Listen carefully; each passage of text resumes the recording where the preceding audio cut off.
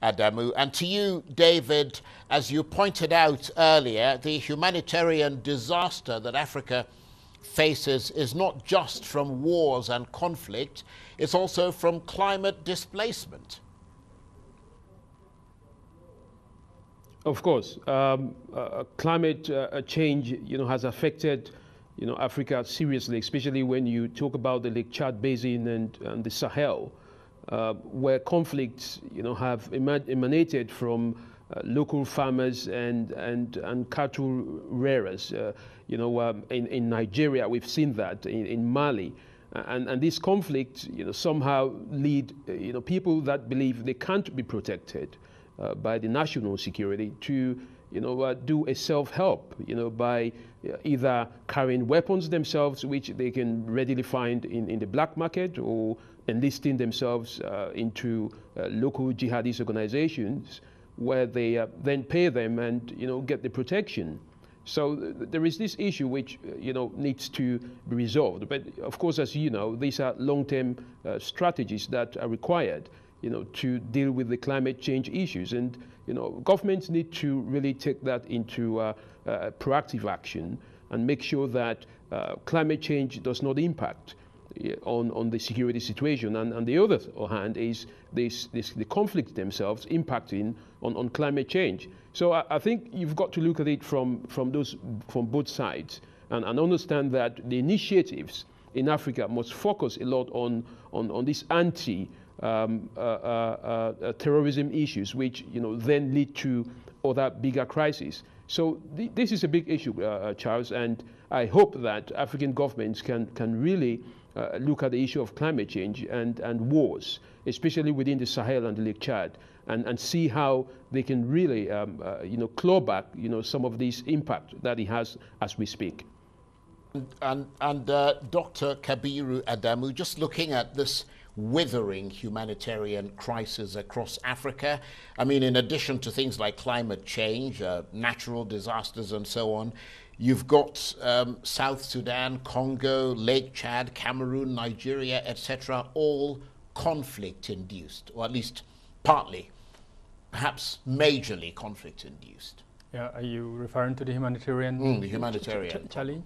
Yes, it's well documented, and of course the UN has severally released statements in showing clearly the impact of the conflict, as it were, on the humanitarian challenge or disaster in parts of Africa, including, of course, Nigeria.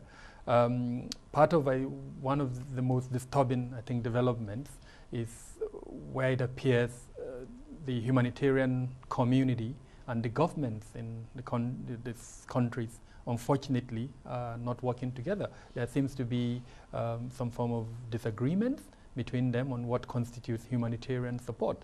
So there is a clear need for humanitarian assistance, and then those that are giving the humanitarian assistance are unfortunately not getting the cooperation of the government. And tied to that, I think, is this perhaps long-held belief that humanitarian agencies have some elements of espionage links. They've got their own agenda. Exactly. So that has also crept into Africa. In Nigeria, as an example, you hear the narrative by the humanitarian community that the space is increasingly being constricted. Just over the weekend, an international non-governmental organization had its offices shut down in Borno. The reasons was there is a procedure for movement of goods from the capital into the hinterland, and allegedly that organization did not follow that procedure.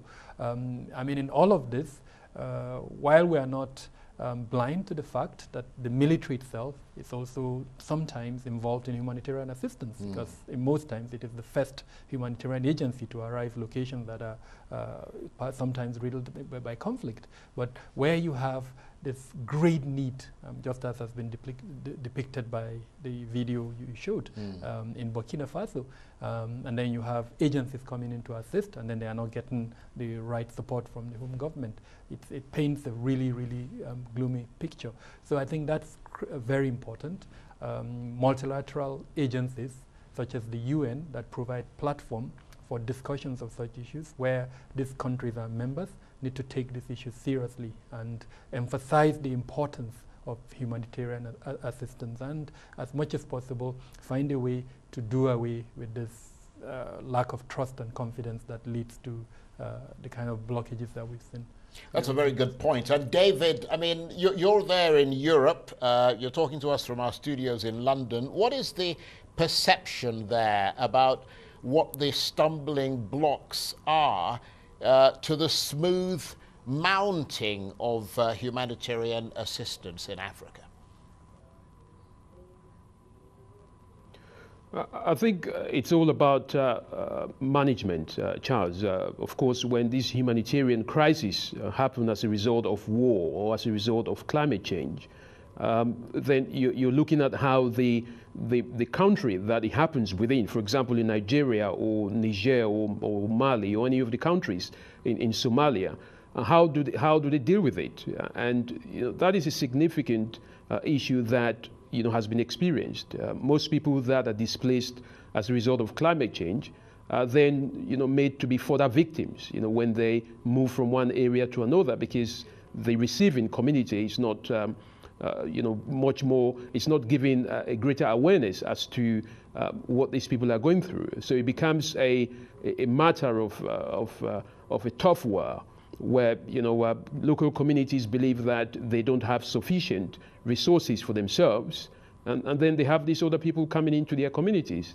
So I think the issue of management of humanitarian crises, but also predicting how these crises have impact on receiving communities and how they further generate to conflict is quite important. And that is where the African Union should be looking at sponsoring very critical research areas to look at how these things can be tackled proactively, but also reactively, of course, when it does occur.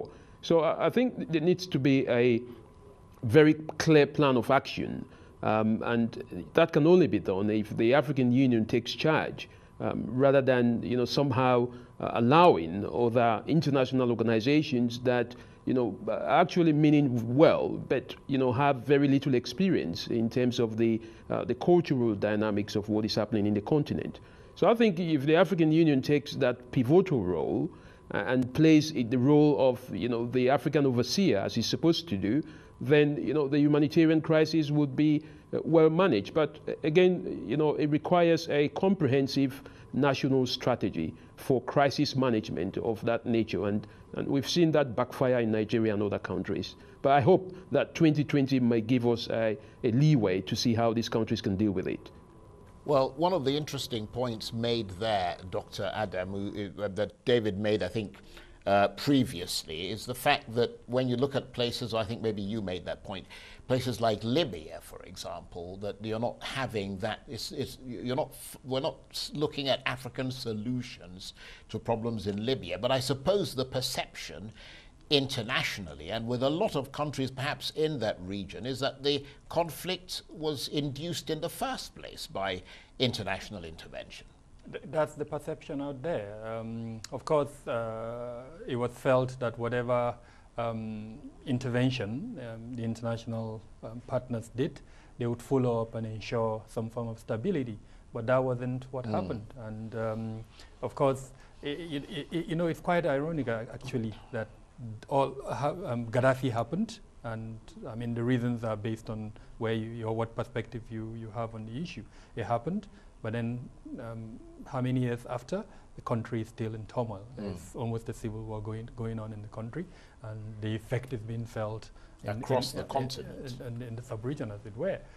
Most of the weapons that we're seeing in the hands of jihadists, bandits, name them, most of it is coming from Libya. Well, I want to talk about that when we come back, because all these things, as you correctly pointed out, terrorism, transnational crime, communal conflicts between herders and farmers, you know, violent urban crime, cattle rustling, they're all being fueled by the proliferation of firearms, which have become the weapons of choice, replacing traditional and less deadly weapons. We're going to talk about that when we come back. You're watching the Arise interview. Plenty more still ahead as we continue our review of security in Africa in 2019 and assess areas of concern in 2020. Stay with us.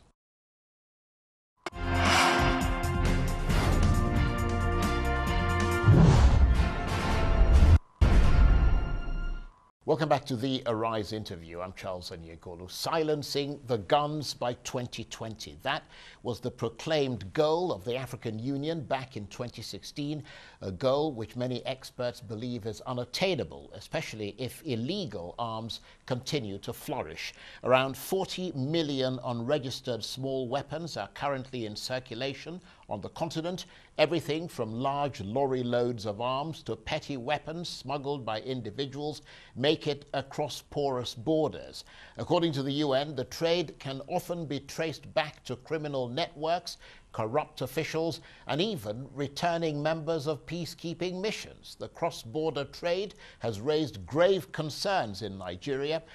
African countries also manufacture various kinds of small arms and light weapons, and these are also, and they're also, of course, homemade, a sort of homemade weapons production industry, isn't there?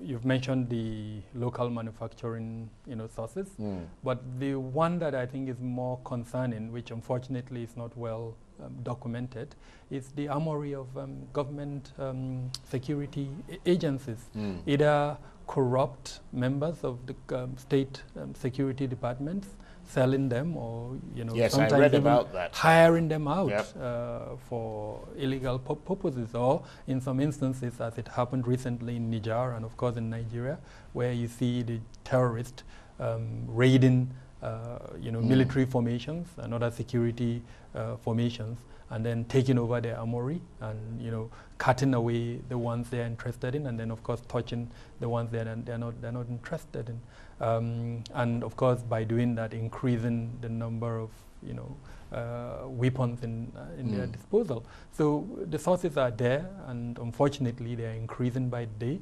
A recent study by a German-based organization showed clearly the correlation between the increase in this small arms and light weapons proliferation in Africa and then the illicit funds that are coming into Africa. Criminal networks who want to support the flow of these illicit funds unfortunately control these networks, and so they arm groups, sometimes through some of the channels that we've mentioned, from Europe, from Asia, as it were, and then of course through local manufacturing sources, so that they can control those networks, and in the process, the continuation of the kind of conflicts and insecurity challenges that are inherent in Africa.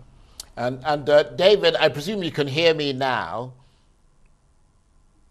Yes. Yeah, we lost you for a minute there. And of course, of all these weapons that we've talked about that proliferate across Africa, the AK-47 remains the most dangerous killing tool on the continent, from what I read, causing more deaths, apparently, than bombs, grenades, or mines. Yes, of course, Charles, the AK-47 has become the weapon of choice because it's quite easy to operate. It's quite easy to cause a huge amount of casualty.